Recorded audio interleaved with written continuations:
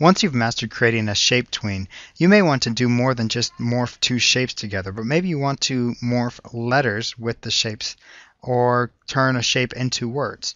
Let me show you how you can do that.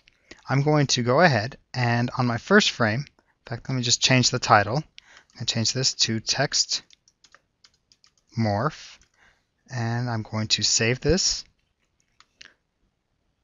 as Miller-text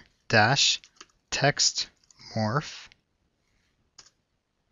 Now I'm going to take a shape, let's say a circle for example, and I want to morph it into some text.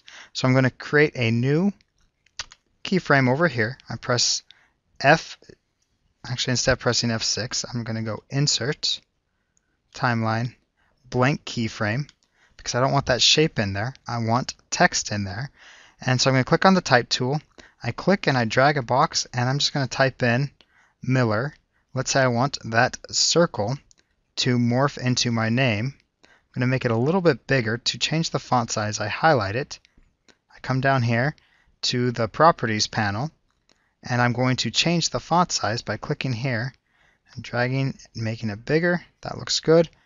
I'm going to minimize the Properties panel. So you can see I've changed the font. It's a bigger font. It's a skinnier font. And what I want to do is I want to convert this into text. If I right-click and go Create Shape Tween, it has a green dashed line. This broken or dashed line indicates that something's wrong and it is not working. Now, what is wrong, let me go ahead and undo that, Control Z, is I can't morph this object into text because text is a raster or is a vector image, and this is a font. I need to break this font apart so that it's no longer letters.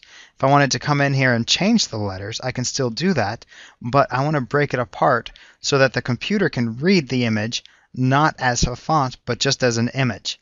So to do that, what I need to do is press Control B on the keyboard. That's short for break apart, or you can also go up to modify break apart. What this has done, this has still left each of these as letters. I can click inside and I can change this box to something else, but it's broken the letters so they're not connected with the other letters. So I've broken this apart. Let me go ahead and select all of these. You can see the individual text boxes for each letter. I'm going to break this apart again, Control B, and now you can see these selections are showing me that the text no longer is a font. I can actually select part of the text and I can move it, or I can reshape the text simply by clicking and dragging.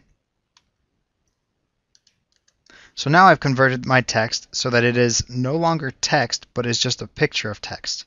Now with that converted, I'm going to right click and go Create Shape Tween.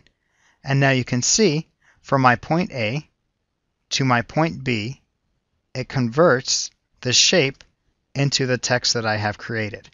Now this is where hints become really handy, is you can take and add a hint on point A, modify, shape, add shape hint, and you can actually specify different points. This was shown in the previous video, but this is a more specific example of when you can use shape hints to make everything look how you want it to. Then you come to the last point and you choose where you want these points to be. So I'm going to go ahead and just choose A at the top right, B there, and now when I press enter, okay, so it doesn't quite read the hints quite right, but you can use the hints to enhance or change how this works. If you don't like the hints, for example, you can see mine kind of messes it up. If you go to modify, shape, let me click out of here. Let me go back to the first part. Modify, shape, remove all hints, and that'll get rid of the hints for you. So this is how you can morph text into something else, or morph one letter into another letter, is by first of all breaking apart the text by going Control B or modify and then break apart, and then you do it again and then you can morph the text.